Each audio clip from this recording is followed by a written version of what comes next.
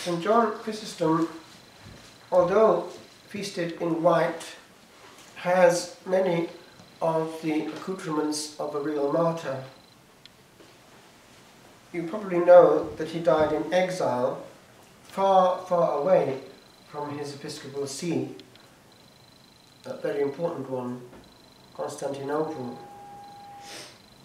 He had been very outspoken and therefore lost the favour of the powers that be. Hence, he had to be moved further and further away.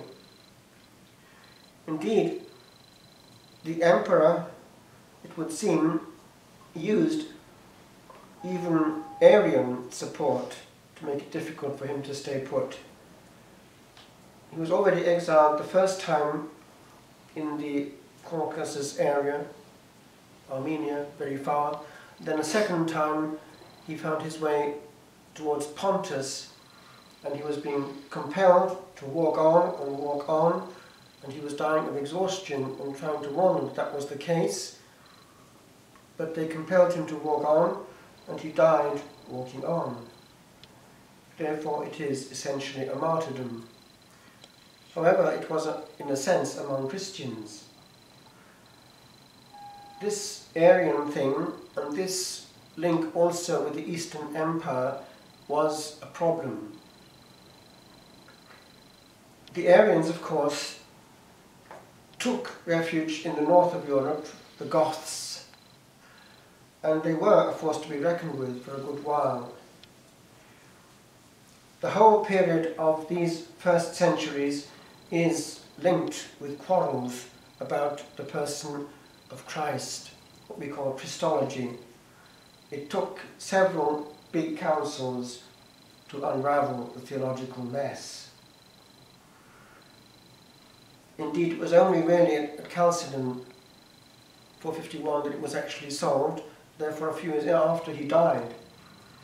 And it was there that we have essentially what has remained. The only thing is that we have the development of theology in the West even afterwards, which causes problems till now in the East. The question of the procession of the Spirit. Now, precisely as a reaction against Arianism, it was felt, as time went on, that an insistence on the divinity of Christ had to be underlined, and that there was no question of the Son being a creature, and that if he was consubstantial with the Father, as had been defined, in some way the Spirit also was proceeding from him. And by instinct, it crept in, bit by bit, into the practice of the West, to include it in the singing of the liturgy. And when the East woke up to this fact, they weren't amused. Now, already we have the fact that there had been a political tension between East and West. As you probably know, the East did look towards Peter, the Patriarch of the West, that Patriarchate of Rome, as an important, very important rock, always thought to be faithful theologically.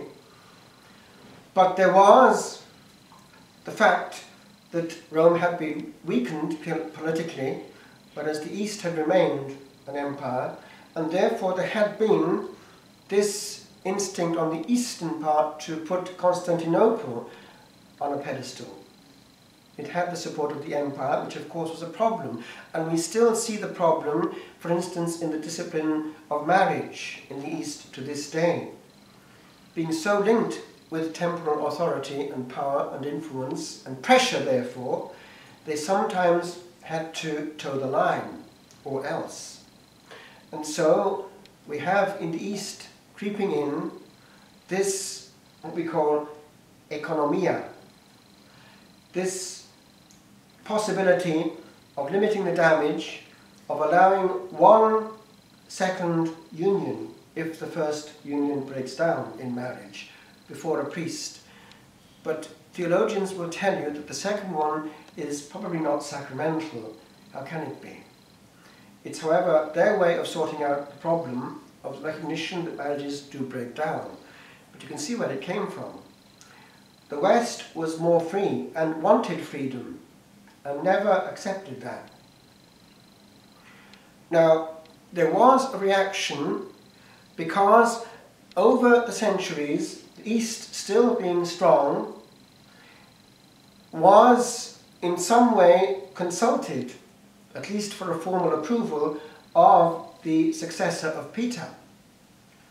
It might only be in name, but still it was there, and the West was never really happy about this. Why should a temporal authority have power over the See of Peter, even on paper? And so one can see how, when the Pope, no less, crowned Charles the Great, Charlemagne, on Christmas Day in 800 as what? Essentially the equivalent of the emperor, but in the West, the beginnings of the Holy Roman Empire.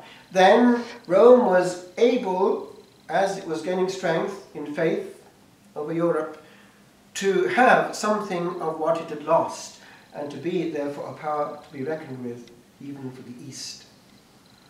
So politically there had been a tension, but there was still one church with the sacramental life flowing in the veins of East and West.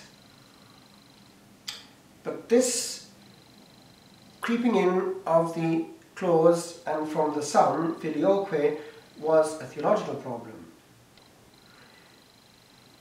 There were also cultural issues. Of course, the big one of the language, but that's not huge, because the language of the early church anyway was Greek.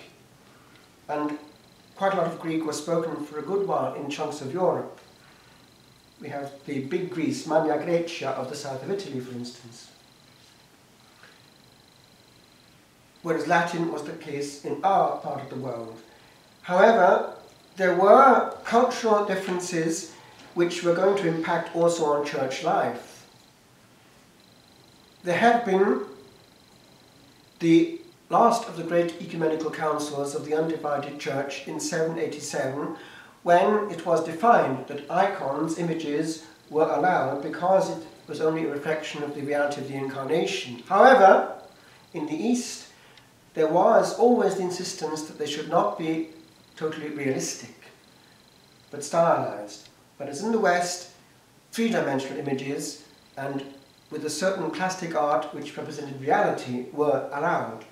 So there was a cultural difference coming in there, visible in their church structure. There was also the fact that in the East,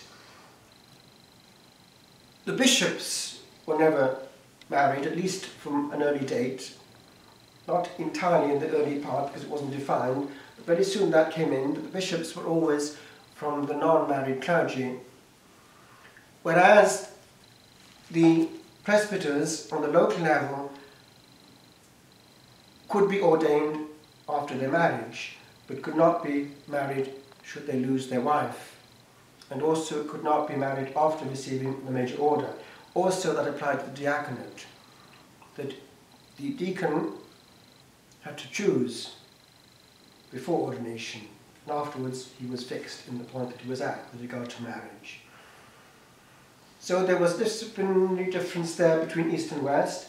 However, it was no division of heart and mind, essentially, until what happened between the Pope, it was Leo, and the Archbishop, the Patriarch of Constantinople, in what was essentially a fairly energetic disagreement.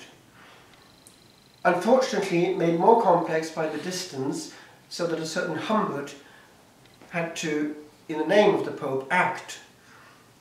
He went over to Constantinople and was kept waiting outside for a long time. A few weeks even, I'm not sure, but it's certainly a long time. And, of course, wasn't amused. And when eventually they met, it got fairly heated. And the upshot was, on Christmas Day, in the Cathedral of Hagia Sophia, Constantinople, the representative of the Pope placed a bull of excommunication there before him in church, which of course led to a retaliation immediately with the same coming from him. But they thought, like most explosions, it would die down and pass. It didn't. So we're stuck with it.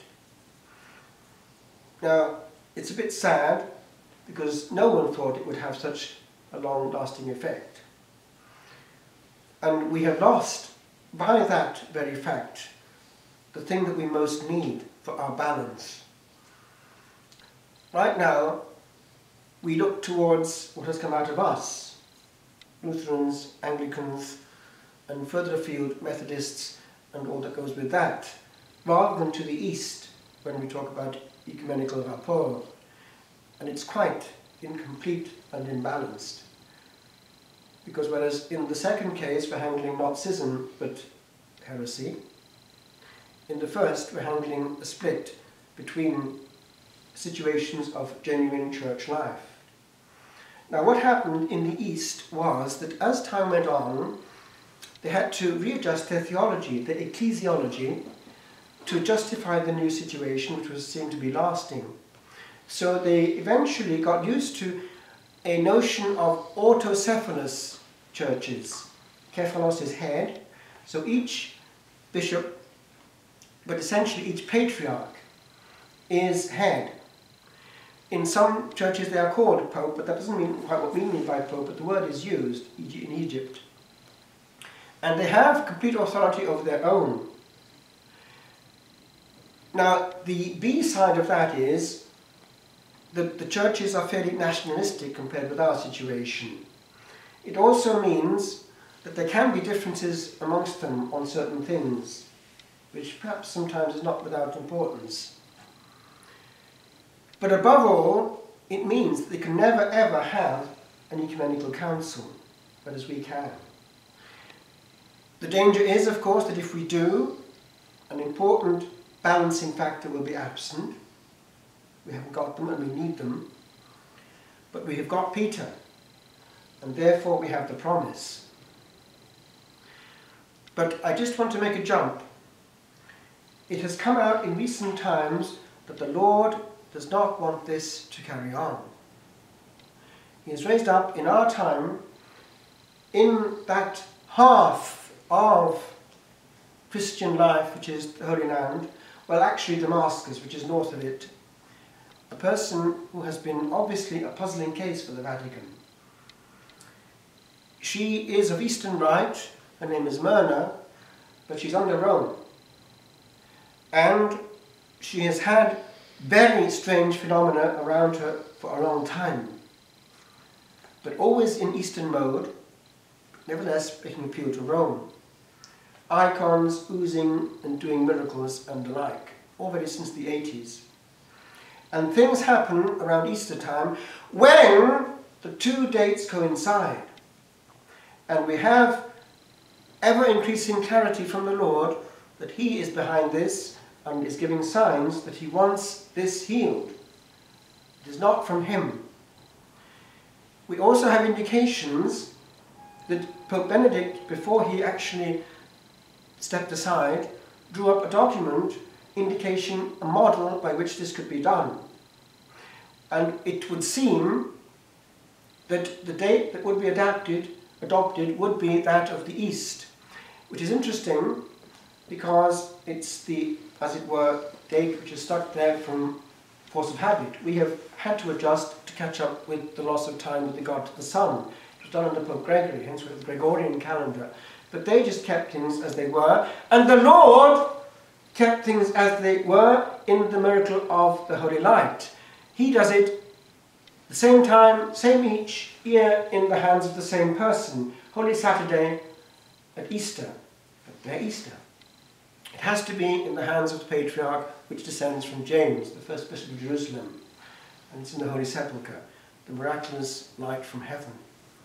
So it would indicate that peacefully we could actually negotiate. However, the problem is this, that in the East, because of the progressive separation and even absence of contact in some situations, such as Mount Athos, there has been a entrenchment of positions and almost a feeling of refusal when it comes to anything to do with what they see as the modernized, therefore corrupted, tainted, contaminated West. We respect their position, but it's very difficult now to dialogue, and only the Holy Spirit will ever get through that. I'll just finish. We've just finished the year of the centenary of Fatima, and there has been a lot of looking into the third secret, and also the question of what was meant by the eventual conversion of Russia. And it would seem that Lucia was questioned on its meaning, whether it meant actually just becoming a country of prayer again, or whether it actually meant coming under Rome. And it would seem that that latter case was actually the question eventually. Of course, it would mean respecting their autonomy with regard to rights and traditions. But can you see the massive effect that a bloc such as Russia would have if it were to come in communion with Rome? It will have a huge effect. I just finished with this. There is that clause in the fourth memoir, which eventually the Vatican started to use because it was in the third memoir initially of Lucia, which refers to, in Portugal, the dogma of the faith will always be kept. Because after that there is the etc. That would imply that there were other words. Now, in another teaching I've given, that actually at the Senegal in Athboy, it was in October, I went into great detail with regard to that, because there is now, it has been leaked out through the research of people like Antonio Socci, that there are people in the know who actually know that there is that written part, because the bit that we had was the vision, but there is also the commentary on it. And the vision on its own makes no sense without the commentary. And so, this, it would seem, because of what Benedict XVI has indicated, coincides with what was actually explicitly made known and approved at Akita in Japan. The message of Fatima. But what part of it, question mark, can be heard in Akita? They are the same. And so, we see there the crisis of faith, also the errors coming into even the teaching of certain bishops and the consequences over the flock, is all foreseen by heaven, and it was going to start to crack precisely when it was supposed to be opened in 1960. It was opened by St. John the 23rd. He looked at it and was frightened and judged it inopportune to make it known. I finished there. Why?